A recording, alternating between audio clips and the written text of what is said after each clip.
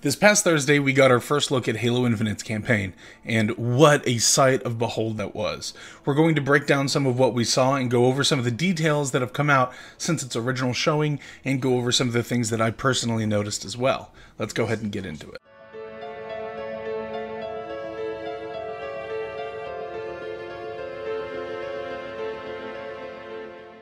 First off, we learned that Halo Infinite is in fact going to be an open-world game. One insider said before the reveal that he'd heard it compared to Halo meets Skyrim, and going off of the gameplay shown, it's easy to see why that is.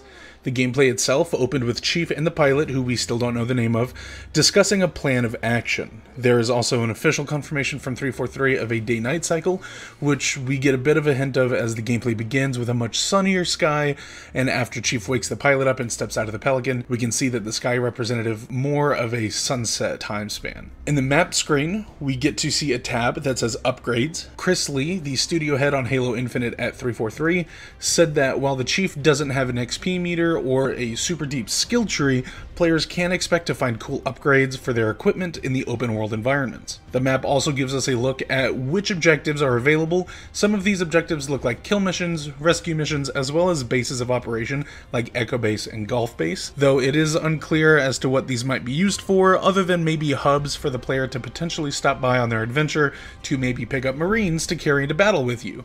343 has confirmed that while there is a story with a beginning, middle, and end, players will be able to tackle any objectives laid out before them in any order they want. A true level of freedom that has largely been missing in Halo since the second mission of Combat Evolved. We also see a tab in the menu designated Database, which could lend itself to cool collectibles and hidden lore pieces like Mass Effect's Codex or Destiny's Grimoire that help to expand the universe not only for new but also returning players alike. One of the first elements of the gameplay itself that we get to see is that sprint is definitely in the game, and in the campaign at the very least, didn't seem to be tied to shield recharge, but neither is it in Halo 5's campaign. Worth noting, in this gameplay demo we saw, sprint did not seem to increase player movement by very much, meaning that if it is in multiplayer, it probably won't be as big of a crutch as it is in Halo 4 or 5. Also, we see sliding and clamber make a return, though I imagine these abilities will likely not be designed around in multiplayer. It is also worth noting that we did not see any evidence of shoulder charge or ground pound making a comeback, which is, in my opinion, a positive. Also revealed was a return to classic scope mechanics rather than Halo 5's smart scope.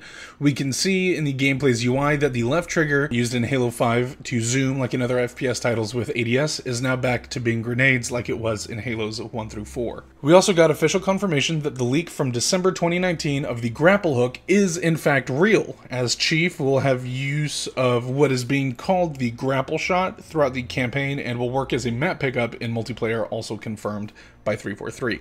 The grapple shot can be used to scale areas, bring in objects to be used such as fusion coils and presumably weapons, as well as quick maneuvers to close the gap between yourself and the enemies. This new mechanic did lead to my favorite part of this demo, when Chief grapples a fusion coil and throws it at a shade turret. We also saw two new equipment items, one that was featured prominently in the 8-minute gameplay reveal, which was the drop wall. Very similar to a bubble shield, but this one Chief can now shoot through that will also deflect oncoming fire and grenades. And we also saw what looked like an electrified stun item that could be seen very briefly in the campaign trailer that was released after the event concluded. I know some people thought it was a type of grenade, but something tells me that this is going to be an equipment item rather than a fourth grenade type next to the frags, plasma grenades, and spike grenades that we saw in the demo. We also got a glimpse at Chief using a visor-like scan to search the environment. That also highlights some key things such as the objective waypoint that was set earlier in the demo, as well as items that the Chief can use in the environment like the fusion coil that he eventually throws at the turret. In the portion where Chief is driving the Warthog, which seems closer to the Halo 4 incarnation but with a great new sound design, we see him run over a suicide grunt and blow out the front driver's side tire. Really cool to see fully realized destructible vehicles, at least in the campaign. Speaking of the suicide grunts, we got official confirmation again that brutes will occasionally throw them at you. And in this demo, we hear the brute doing this shouting, "Die for the banished." Very cool. I love this. Other than the equipment, which has been referred to as a successor to Halo 3's equipment, which is super rad, in my opinion, the weapons on display were pretty wide and varied. First, we do see the classic assault rifle sporting the Halo Reach style design, but then we also see the pistol Chief is carrying on his hip isn't the classic Magnum. Instead, it is the first in a wave of newly introduced weapons.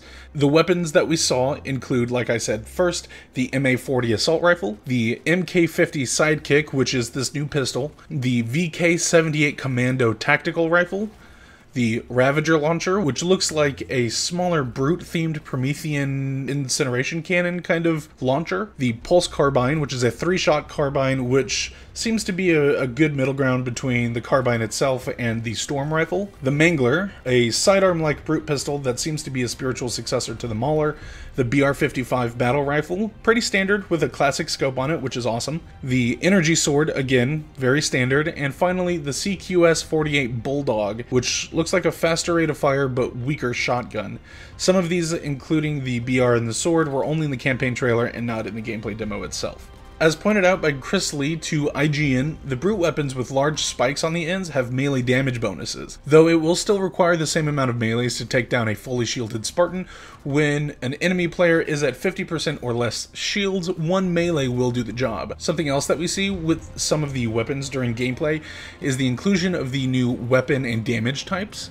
This will likely lend itself to more expansive combat encounters than just the ones that we saw today, as well as helping new players figure out what each weapon does. A key thing to note is that as of this demo, some weapons the Chief walks over, including his own AR-40, do not display the weapon type information.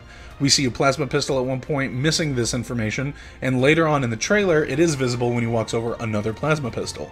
This is likely due to the game being early in development and not everything being finalized. Though perhaps the most interesting one of these was the Needler's designation. We don't really get to see it much, but when Chief does walk over a Needler, it reads SMG Kinetic Auto. I think it's very interesting that the Needler wouldn't receive the plasma or perhaps its own unique weapon type designation. Next is our big bad for the story. When the gameplay opens, we get confirmation of the game's date, May 28th, 2560, and then the subtitle, 167 days after we lost. While we're not sure what we lost, it seems that neither side was completely victorious, as the new main antagonist, Escharum, is the new leader of the Banished, seemingly pointing to Atriox's demise at some point in those 167 days. Also, we get a shot of a hologram highlighting every UNSC presence in the area surrounding the ring, which then quickly changes to deceased. Obviously, humanity has lost big time, and the Chief is their only hope once again. This new antagonist does seem to have a personal grudge against the Chief, or at least humanity at large, so it'll be exciting to see the culmination of the game's final showdown. Also mentioned at the end of the trailer is a new faction or enemy known as the Harbinger. Other than the name, we only know that they're working with Escharum and the Banished, or at the very least that they share a common goal. While some people have theorized it could be Cortana, I imagine she would have no problem being called by name rather than some new title. Personally, I'd love to see the Didact make a return to help connect Halo Infinite to Halo 4 in a really cool way, but remember that Didact is only a title, his original name being Shadow of Sundered Star, and Didact might be a name he may not feel worthy of anymore, given his defeat at the Master Chief's hand in Halo 4. We'll have to wait and see what that is. But as a matter of fact, I did decide to Google what a Harbinger is, just for the sake of it, and this is what I saw. According to the Oxford Dictionary, a Harbinger is 1, a person or thing that announces or signals the approach of another, and 2, a forerunner of something. A forerunner? You cannot tell me that this won't be the Didact at this point. Some people have pointed out that this little snippet that we see with the triangular lights in Chief's visor potentially could be Mendicant bias, but the jury is still out on whether or not that would be the case. Unfortunately, while it is a cool theory that we would get to see Mendicant in the campaign, it is technically upside down compared to Cortana's interpretation of it in Halo Legends. Finally, for the story details, Escharum mentions that the ring is under his control and that the auditorium would be soon as well. We don't know what the auditorium is yet, but judging by its overwhelming presence in every single piece of key art that we've seen, as well as being in the background for most of this demo, it's not unlikely that what we once thought was the Palace of Pain is in fact actually the auditorium. As for the enemy designs, there's a ton on display here, and it looks like they are either going to be a good mix of both 343's most recent designs and the more Bungie era classic designs as well. The elites look great, the grunts, the jackals, the brutes, and everyone in different flavors of armor ranging from Halo 1 to 3 colors to the banished reds and blacks. 343 has definitely nailed the look of the Covenant forces here. One thing I have seen thrown around is a general confusion about the drop pods that the banished brutes landed, blowing up after they've emerged. It's likely because 343 wants players to be able to explore this area multiple times, and leaving these drop pods here would eventually either clutter the area and bog down the game, or the sense of realism and continuity would be broken because when you were last here, they stuck around, and now that you've come back to explore again, they're gone. This way there is a canon explanation for why they go away. One thing that I personally wasn't a huge fan of, but could see myself getting over, is the Phantom design for the banished Phantom that we see early in the demo and then again a little bit later on. Super blocky. I'm not sure why they decided to make it look like it's ripped right out of Halo Wars 2 gameplay, but to each their own. Well guys, that's about it for now. I want to know what you thought down in the comments. Did I miss something that you saw? Personally, I was very, very happy with what was shown, and for the most part the gameplay lined up with what I thought we'd be seeing. I am absolutely over the moon excited, if not more so excited than I was before the demo, and I cannot wait to see more. 343 said that the next thing up on BAT is going to be our first look at multiplayer, and as soon as we know more, or when we can expect that, you can count on it that I'll be right here to share that moment with you too. Make sure you like the video, subscribe if you haven't already, follow the links in the description box below. You can find me on Twitch, of course, at twitch.tv/Pfhorbear, and I am holding a giveaway still that ends at the end of next month. More details on that in the video in the top of your screen now. Now guys, I hope that you enjoyed everything that you had to see today. Until next time, be safe and have fun.